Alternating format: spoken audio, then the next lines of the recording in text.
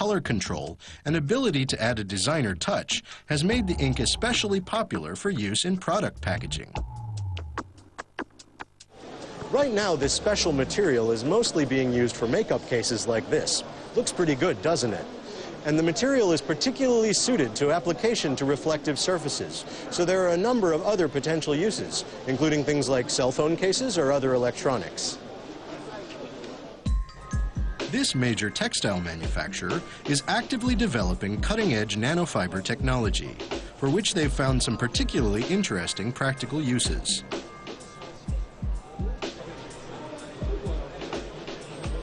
Well, if you wear glasses like me, you've probably got a nanofiber lens cloth like this one.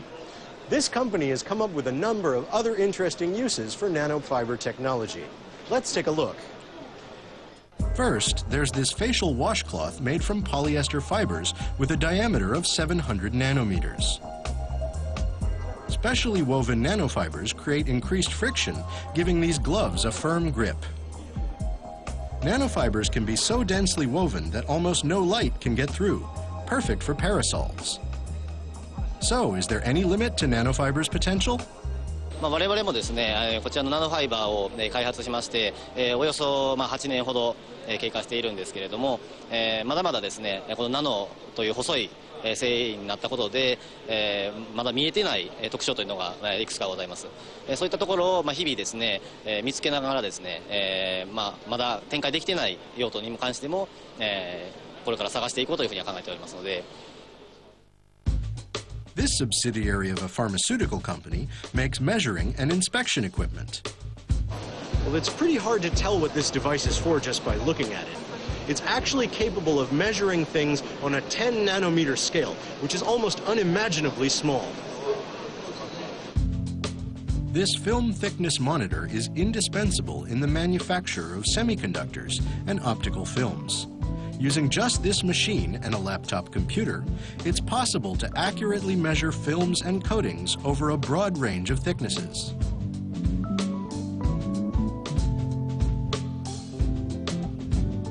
Let's see how it works by measuring this silicone wafer. The device features a non-contact, non-destructive measurement technique that provides a means to measure films on delicate components without damaging them.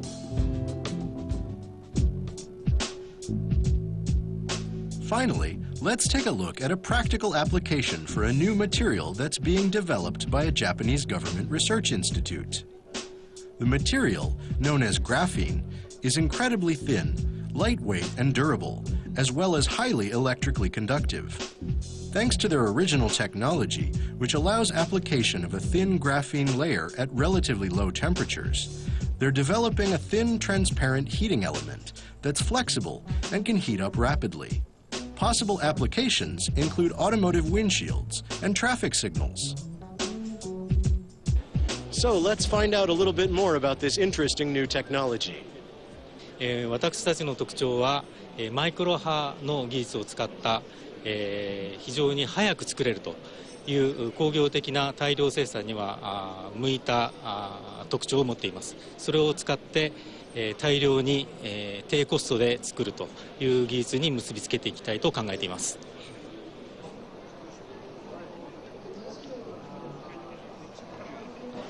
Well, nanotechnology is definitely important for the future. But by its very nature, it's really too small to see. And after all, this is TV. But we were able to find some really great examples of potential uses, like those super grippy gloves. And as soon as I saw the carbon nanotube butterfly, the first thing I thought of was muscles for robots. And according to the developer I talked to, it's actually not outside the realm of possibility, which is great news for me. That's all for today. I'm Brian Hughes reporting. See you next time. Thanks, Brian. Nanotech 2014 was billed as the world's largest nanotechnology exhibition and conference. Maybe they should have called it Mega Nanotech. No? Okay. It's almost impossible to comprehend how small a nanometer is. It's a billionth of a meter. A human hair is about 100,000 nanometers wide. The subject of the final installment in our trio of truly tiny things is also measured in nanometers. It's not a microbe or a machine. It's just a little air bubble. You might be asking, other than spritzing up a champagne, what possible use could we have for nanobubbles? Well, let's find out. Here, 8 meters under the sea, we found something out of the ordinary. What looks like white liquid is actually seawater that contains small air bubbles, which in turn produce even smaller bubbles. These so-called nanobubbles are the focus of a lot of attention, as they are part of a new system that can help restore aquatic life to a healthier state. Let's see how the nanobubbles are produced in a small water tank. A jet of water is coming out from the pump on the left. Once it's plunged into the water, this small nozzle produces micron-sized bubbles that further shrink as they travel through the water, turning into nanobubbles.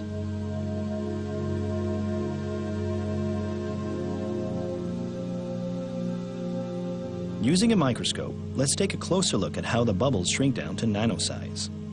After a few minutes, the bubbles have gone from tens of microns to tens of nanometers. This is the carbon ceramic nozzle we saw earlier. The porous nature of the ceramic allows air to flow through. Apparently, it was impossible to produce nanobubbles with non-carbon-based ceramic. This system was developed not by a major company, but rather by a small factory run by Anzai Kantetsu. Their original technology has baffled many experts.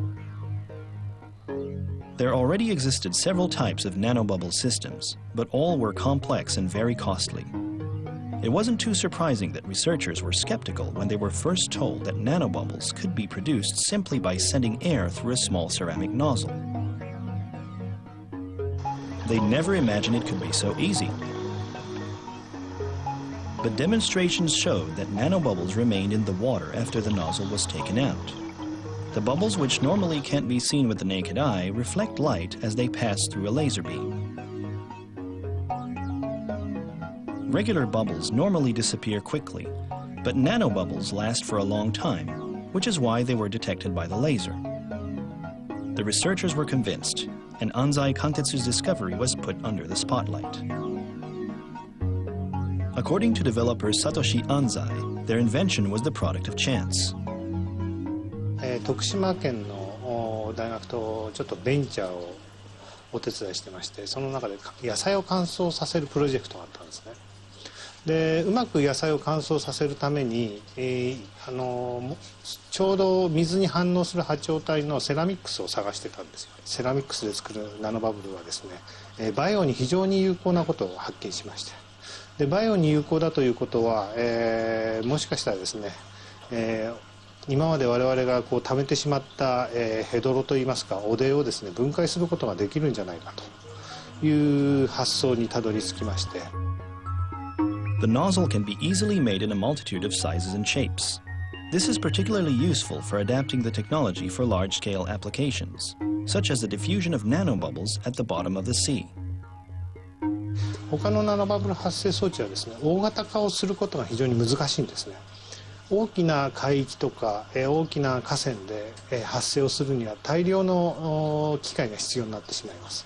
また大きなエネルギーを必要としますので、もっと具体的に言えば高いプレッシャーであったりとか、大きな攪拌するためのモーターであったりっていうものが必要になるんですが、我々のセラミック式のものはですね、先ほど映像で見ていただいたように非常に小さな力で泡を発生することができますので、そこが大きな違いだと思います。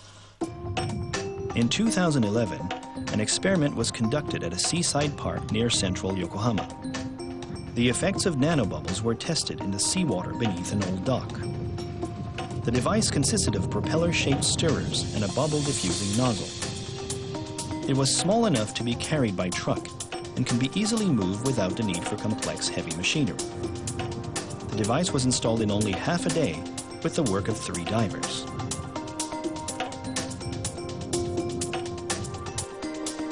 The machine was set up at the bottom, 10 meters below the surface.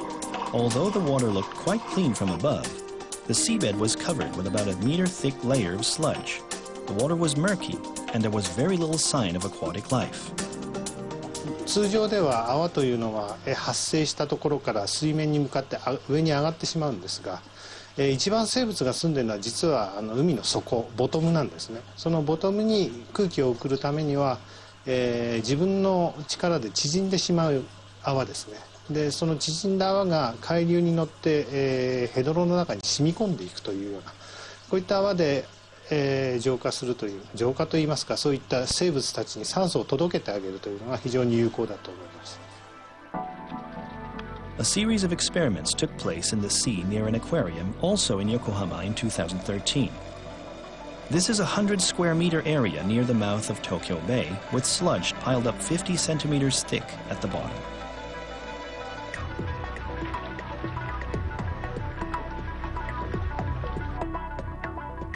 The nanobubble device was installed on the seabed 8 meters below the surface, with a long tube to supply air from above.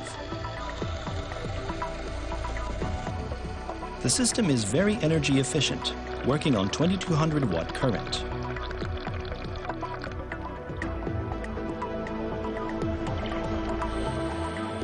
The white jet of bubbles coming out of the nozzle turns into smaller bubbles that, instead of going up, are dispersed around the bottom.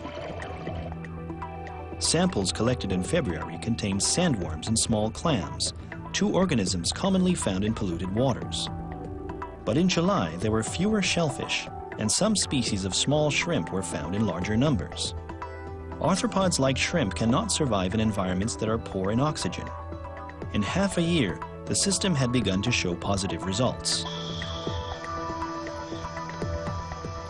At the end of the experiment in January 2014, the aquatic life in the area had significantly changed.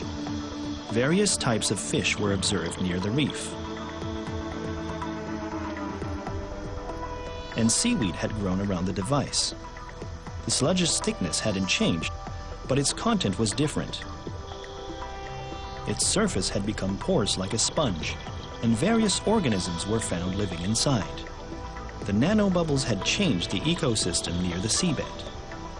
東京湾って言いますか、この人の多い地区ではですね、もう4月頃から10月ぐらいまでは生物が住めないような状態に陥っているのが現状ですね。我々の出すゴミと言われているものが実はその微生物の世界であり、そういったものに有効であるというのを証明できれば、我々人類も自然の中で共存して生きていける社会ができるんじゃないかと思っています。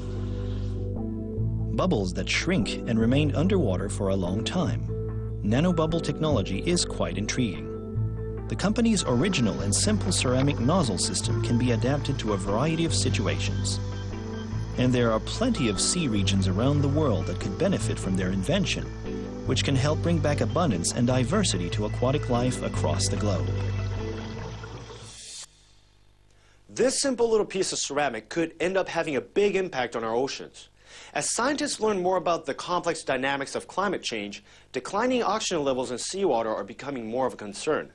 Nanobubbles might be one way to blow some life back into the world's largest ecosystem. That's all for today. Thanks for joining us. Tune in again next time when we'll introduce you to even more great gear. Until then, I'm Matthew Masaru Barron. では。